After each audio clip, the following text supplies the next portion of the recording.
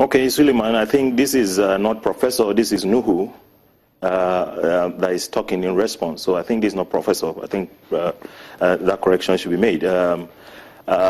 With regards to party alignment, I think it's something that is expected as a result of the issues going on in the country down memory lane. If you look at history, once there's dissatisfaction, either maybe political disenfranchisement for some people, or maybe the political party is not meeting up to the expectations of the people, you know, there's bound to be such kind of political alignments and realignments, you know, over the years in Nigeria, in Africa, in history.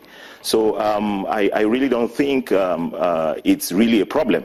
But in a party that is like APC, where the party is filled with warlords, I call it, where you have the, you have the Tinubu faction, the Atiku faction, the Bukola Saraki faction, the president's faction. You know, there's bound to be such kind of challenges when there is no proper system in place to ensure that people are inclusive, you know, in the political process. So I think it's the level of dissatisfaction that is causing the political alignments and realignments on one path, and on the other part is as a result of the challenges that we see in the country presently, a situation where Nigerians, you know, majority of Nigerians are not really satisfied, you know, many of which have lost so much confidence, you know, in the system, in trying to address their issues, economic issues, to be precise, in the country. You know, there has been up and down issues pertaining to the issue of the monetary policies, you know, try and errors in different sides of making the economy to structure. There's no proper blueprint, you know, economic vision for the country. And I think that is what is giving birth to this lack of satisfaction within people, you know, around the country and within the political process as well. So I think for me, and then, which I believe, I'm from the streets also. I know what is happening. I know what people are saying. I just came back from Katsina. I went to Sokoto. I went all over Nigeria, you know, just, you know, in my usual tour with colleagues and friends. And to be very sincere, the sense of not being satisfied with what is happening in the country is there. So I think that is the essence of the alignments and political realignments, and also, you know, the dissatisfaction within the parties, just as I said earlier.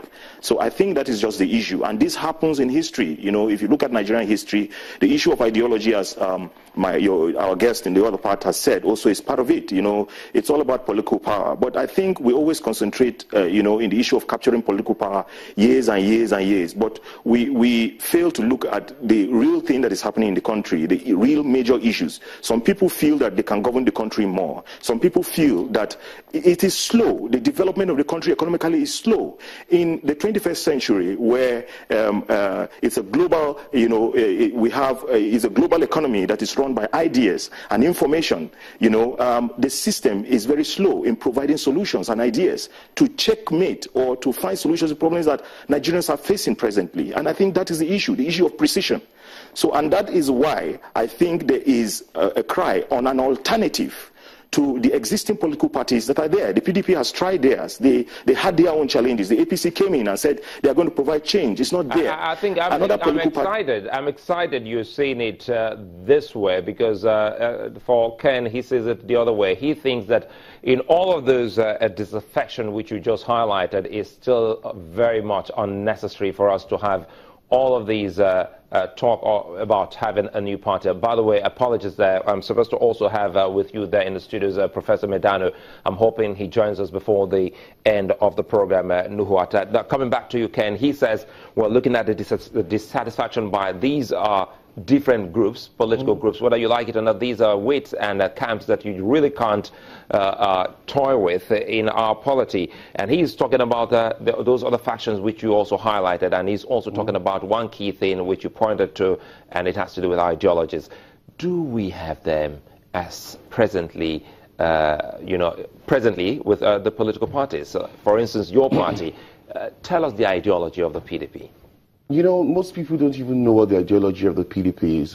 I think years ago we dwelt with that extensively on the same program. That's like 3-4 years ago. Most people don't know that the ideology of PDP is to the right, a little to the right.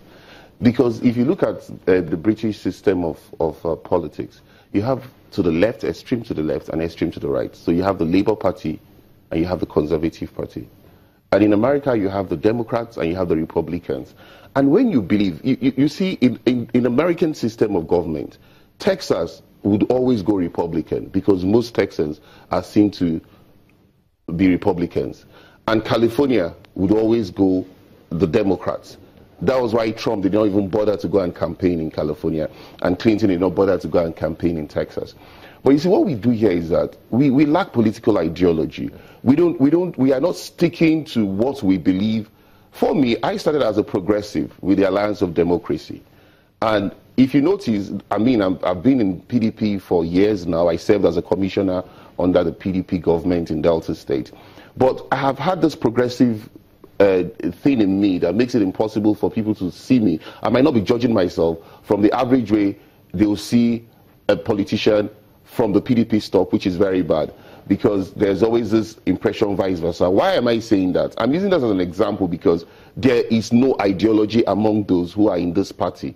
If you ask 75% of members of each of the political parties, let me not say only my party, PDP, they don't know what the ideology is. They don't know what the party stands for. They don't know the social responsibilities that the party is supposed to carry out. They don't know what is the agenda or the program for the party as itself. What they know is that if I'm joining Mr. A and he's gone in for this office during the primaries, it is the agenda he brings. That is what I believe in, and not what the party stands for. And so it is very easy for you to now find political prostitutes who can just jump ship from PDP, so to say, to the APC because the PDP is no more in government. They don't even want to say, I mean, at the time, Oyego said that, look, we should stay back. I mean, I was very embarrassed when he made that statement. And he was spot on when he said, look, members of the PDP should stay back for now, because at that point in time, everybody was eager to just leave. We'll explore that more further when we come back, especially looking at the reasons, who to blame when we talk about lack of ideologies in the political parties as we have them today. That'll be when we return.